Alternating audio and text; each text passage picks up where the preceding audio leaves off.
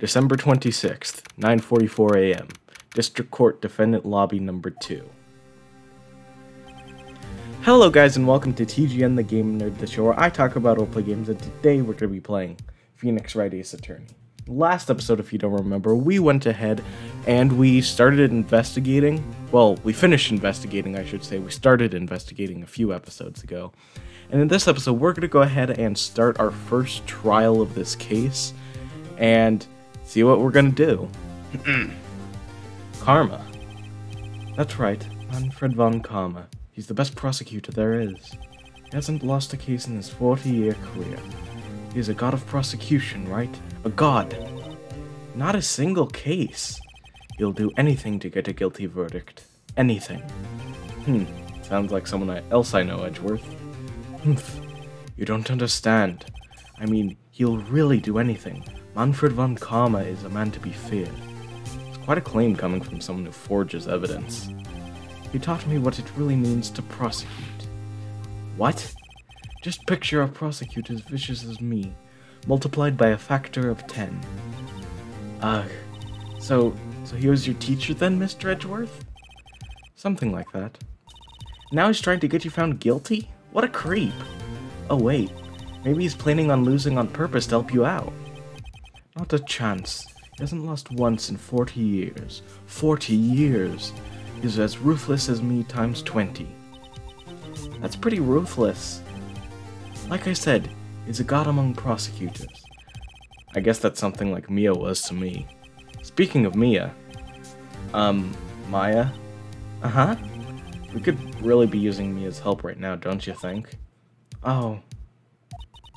I can't. Sorry, I tried. I really tried, but I couldn't reach. You couldn't reach? I think it's because I haven't been training. My powers are weak again. Oh man, what bad timing. I'm really sorry. I'll try my best. I hope so. What are you whispering about? Oh, it's nothing. Well, it's time. Let's head in.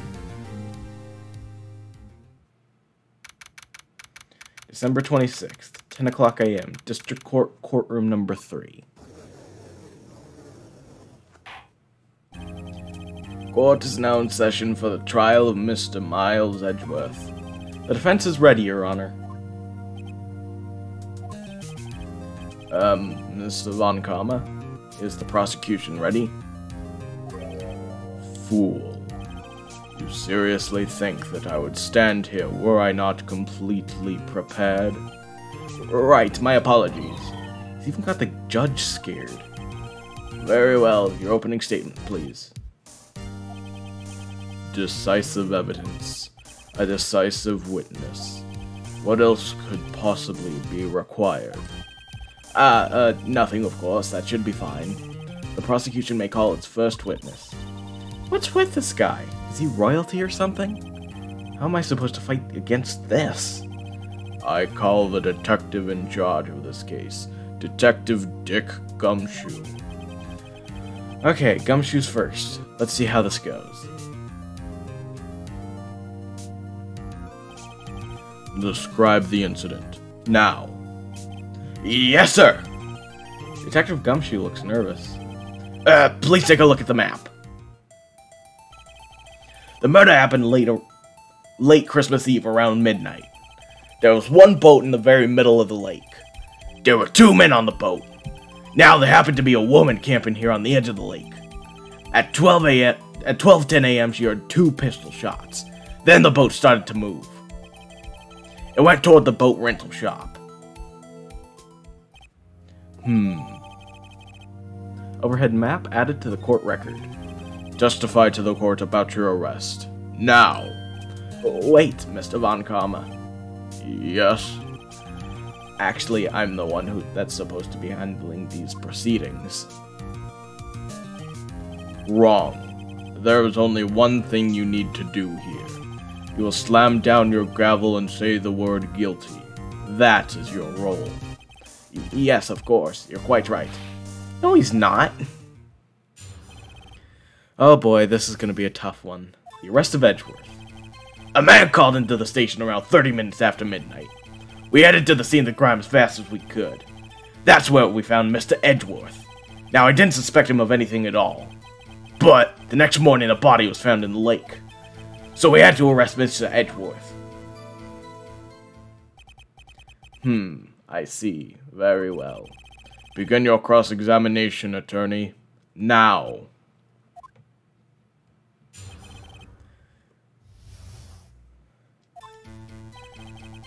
A man called into the station around 30 minutes after midnight. You received a call from a man? Yep. But you said there was a woman camping there. She was the one who heard the 2 gunshots, right? That woman and the man who called in the report are 2 different people, obviously. Different people? There were 2 witnesses. Urgh. Their testimonies were quite similar, however. Today I've summoned the woman who was camping. The woman who was camping. A lot of heart. What happened next, detective? We headed to the scene of the crime as fast as we could. How long was it between receiving the report and your arrival at the lake? Well, I'd say it was about 3 minutes. That's pretty fast. Our motto for the month is, get there quick. Detective, you will refrain from casually revealing department secrets. Yes, sir. Sorry, sir. Do that again and you'll be able to look forward to your next salary review. So much to look forward to these days. This is no time for daydreaming. Yes, sir. That's where we found Mr. Edgeworth. What was Mr. Edgeworth like when you saw him then? Well, from what I saw, he looked pretty relaxed. Not like a murderer at all, really. Detective, the court requires your facts, not your opinion. How many years have you been on the force? Facts only, detective. Hard, cold, objective facts. Yes, sir! Man, he's got his share of objections. Now, I didn't suspect him of anything at all. Why didn't you think he was suspicious? You should know. We have a deep trusting relationship with the prosecution. Detective, the court isn't interested in your musings. Deep, trusting, poppycock. I've never heard so many flippant comments from an active detective on the force. Detective Gumshoe doesn't look so good. Continue now. So yeah, if our like strategy here is to poke a bunch of holes and nitpick on the witnesses' testimony, Mr. von Karma's strategy here is to poke a bunch of holes and nitpick on all the stuff we're doing. But the next morning, a body was found in the lake. Did you find any clues on the body? A single bullet was recovered from the body. He was shot through the heart, fatally. Judge, here's the bullet. It didn't strike bone, so its shape is preserved well. Very well. Or not, sorry, that's Detective Gumshoe's voice. Very well. The court accepts this bullet into evidence. The judge isn't really doing much right now, so I kind of forgot how to do his voice for a sec. So we had to arrest Mr. Edgeworth. Why is that? Well, we found the murder weapon in the boat. Murder weapon? A pistol. Detective Gumshoe, that is a vital piece of information. Please revise your testimony. Right. Sorry, Your Honor. The murder weapon we found in the boat was decisive evidence. What about the pistol made it decisive evidence? Tisk, tisk, tisk. Ah, it's the same evil laugh as Edgeworth. There were fingerprints on the pistol found in the boat. They were clear prints from Mr. Edgeworth's right hand. What? Order, order. So Mr. Edgeworth's fingerprints were found on the murder weapon? Yes, Your Honor. Judge, this is the weapon in question. Accepted into evidence. Pistol added to the court record. Members of the court, we now have the pistol used in the murder and the bullet found in the body. Detective. Yes, sir. Was the bullet found in the body fired from this pistol? Yes, the ballistic markings in the bullet match the pistol. Hey, Nick, what does he mean, ballistic markings? Shocking. To imagine someone here does not know something as basic as ballistic markings. Nick, he's glaring at me. Tisk. Very well, I'll explain. Actually, Judge, you do it. Me. Ballistic markings are like the fingerprints of a gun. The barrel leaves distinctive marks on each bullet it fires. You can examine these ballistic fingerprints to see which gun fired the shot. It's quite accurate. Indeed. This leads to one inevitable conclusion. The bullet found in the victim's heart was without a doubt fired from this pistol. This pistol, which as you may recall was covered in the defendant's own fingerprints. Order. This is bad. This makes it look like Edgeworth did it. Well, Judge, I'd say it's almost decisive, yes. Honestly, I could declare a verdict at this point. However, you wish to hear the witness speak, no doubt. Very well. I am somewhat fatigued, and so I will take a brief break. I will call my witness after the recess, which will last 10 minutes. Judge. Yes? What are you doing? A 10-minute recess. Now. But wait, Just bang your flimsy gavel and get on with it, man. Yes. Ahem. This court will take a 10-minute recess. Who's running this court anyway? December 26th, 11:09 a.m. District Court Defendant Lobby number 2. So we're already at quite the disadvantage here, because normally by this point, with one testimony down, we'd have a sort of like understanding and an argument that we could push forward in order to make it seem like there's a chance that the defendant couldn't have done it. But at this point, it's just pretty much clear, like, it looks 100% like Edgeworth did it. Edgeworth, what's going on here? Your fingerprints were on the murder weapon. And that foggy photo makes one thing clear. The only one who could have shot that man was the person in the photo. True. Was that you in the boat? Yes, it was me. What? But you must believe me. I didn't shoot him. Then who did? I don't know. You don't know? Weren't you right there? I heard a gunshot from very close by. Then the other man fell from the boat. I can't say why, but I thought at the time that he had shot himself. You mean it was a suicide? That's the only explanation I can come up with. Huh. How am I going to convince anyone of that? Say Maya? Huh? What? Any progress with Mia? Oh. Sorry, it's no good. I know. I'm no good for anything, am I, Nick? If I can't call my sister, I might as well not be here, right? No, of course not. I need you here.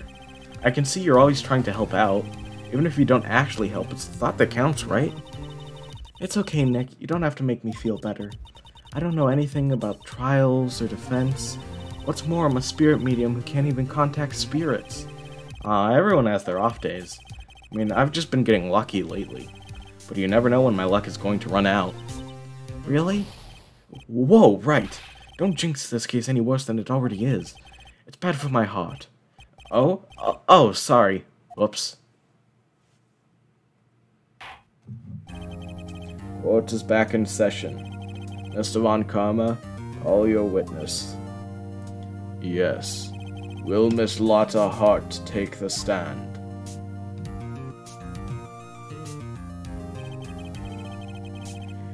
Lotta Hart, you are a research student at the university? That I am. Good. Begin by telling us what you saw the night of the incident. And don't add anything trivial or subjective. Understand? Y'all need to learn some manners. Understand? Yeah, I understand. Very well. Your testimony, please. Witness's account. It was Christmas Eve, just after midnight, I reckon. I was in my car. I heard this bang come up from the lake. When I looked out the window, I saw two gents in a boat. Then there was another bang. There wasn't anything on that lake but that boat. Enough. Huh? Judge, she happened to take a photo of the incident. This is that photo. Accepted as evidence. Well, this is a surprise. This looks like the very moment of the murder. Order. I will remove you from the court if I do not have order immediately. As the witness testified, she looked at the lake when she heard the shot. There were no other boats on that lake. So the man in the boat with the victim must have been the one who shot him. Yes, it was the defendant, Miles Edgeworth. Order. I will have order. Well, Judge? The evidence is decisive. I have very little doubt about this case. Very well, this court finds the defendant... Wait, Your Honor. I haven't cross-examined the witness yet. A cross-examination? We have photographic proof. What question can there possibly be? This photo is worth 1,000 words, and they all read guilty. You lose. Or, do you claim to have found a contradiction in her testimony? Very well. If you have to, you may cross-examine the witness. You will only flounder and ask meaningless questions. You will fail to find anything. And then I will have you held in contempt of court. Nick? Contempt? Contempt of court, you know? I guess I understand. Well, what are you going to do? Do you really think there was a contradiction with the facts in her testimony? I think I noticed one little thing. Wow, I'm impressed, Nick. I didn't notice anything. Right, let's take him on. Yeah, I got a bad feeling about this. I understand. I will cross-examine the witness. Tisk. Very well. I pray for your sake that this isn't a waste of time. Witness's account. It was Christmas Eve, just after midnight, I reckon. Just after midnight, you say? In other words, it was no longer Christmas Eve, but Christmas Day. Huh? Yeah, well, yes. I know you want to find contradictions, but really... I hope your next contradiction is a little more relevant to the trial. Witness, continue your testimony. I was in my car. Why were you camping there anyway? I'm a research student at my university. I was taking pictures to use in my research. What research? This all sounds suspicious. Miss Hart, could you be more specific about your research? What does the witness's motive in camping by the lake have to do with this case? The answer is nothing. I object to this line of questioning. Objection sustained. Wait now, I'm the one who says that. Well, then say it already. Objection sustained. Thanks for nothing, Your Honor. I heard this bang come up from the lake. So you weren't looking at the lake at that time? Nope. I looked after I heard that noise. She said that already. I asked you to find contradictions, not leisurely chat with the witness. I looked out the window. I saw two gents standing in a boat. Could you clearly see the two men? Just look at the picture. Clear enough for you? Uh-oh. Wait a second. I wasn't asking you about the photo. I was asking if you saw the two men. Yeah, well, of course. The witness has testified that she saw them. There's also a photo. You best look elsewhere for your precious contradictions. He jumped in quick. He's hiding something. Then there was another bang. Were you watching the very moment the shot rang out? Well, yeah, sure. You're asking meaningless questions. Meaningless. Contradictions, Mr. Wright, not meaningless babble. Von Karma, I think I hate you. He's trying to keep me from talking to the witness. To what end? There wasn't nary a thing on the lake but that boat. Are you sure about that? Yeah, sure as a country gal can be. That sounds pretty sure. How come you're so sure? Well, heck, I scanned the whole lake. Scanned the whole lake? It almost sounds like she was more interested in the lake than the boat. Miss Hart, you... Mr. Wright, the witness has answered the question in full.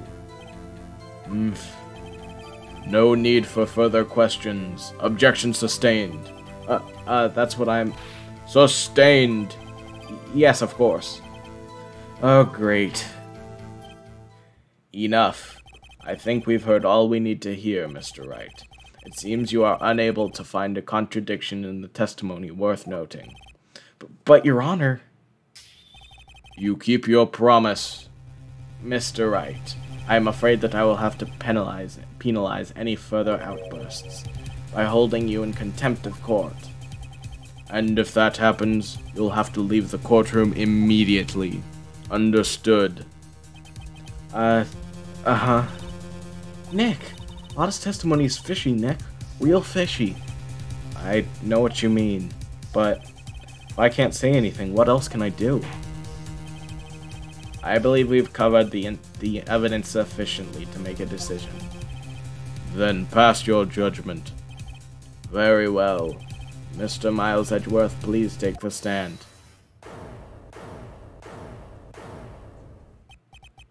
Who was that? It was me. Maya. Is something wrong? Do you need to use the facilities? No, I do not. Lotta Hart, your testimony stinks. It's unclear whether you were actually looking at that lake. It's highly doubtful that you actually saw Mr. Edgeworth. Tell us the truth. This is a matter of life or death. Lotta, did you really clearly see Mr. Edgeworth that night? Did you see him fire that pistol? You will stand down. The court does not acknowledge the defense's outburst. Answer me, Lotta. What's the big idea? Treat me like some kind of criminal. I saw him, I swear it. I saw Edgeworth. Enough. Judge, declare the defense in contempt of court. Yes, of course. I'm sorry, but you were warned.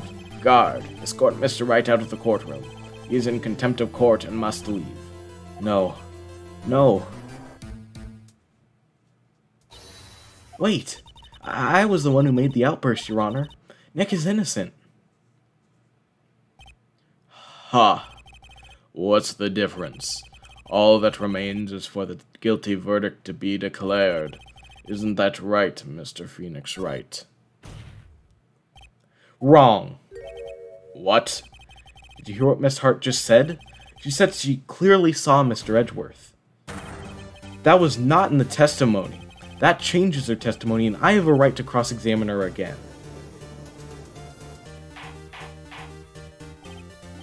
Order, order, order, order, order, order. You're in contempt of court. It's too late for wild claims. Judge, sustain my objection. I'm sorry, Mr. von Karma, but I cannot. What? Miss Lotta Hart has made a new testimony. The defense does have a right to cross-examine her again. But he is in contempt of court. No, I am. If you're going to arrest someone, arrest me. Very well. Maya Fey, you will leave the courtroom immediately. Nick, I did what I could. You have to do the rest. Good luck. Maya.